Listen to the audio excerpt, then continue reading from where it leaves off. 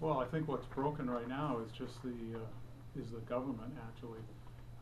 For 2 years now, they haven't really been able to move forward at all because of bickering on the council itself, people not being able to get along, not be willing to compromise, criticizing everybody, criticizing the manager criticizing the council, and nothing really being done.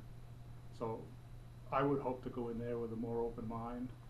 I'm not a big talker, but I do like to listen and develop my own ideas on what should be done.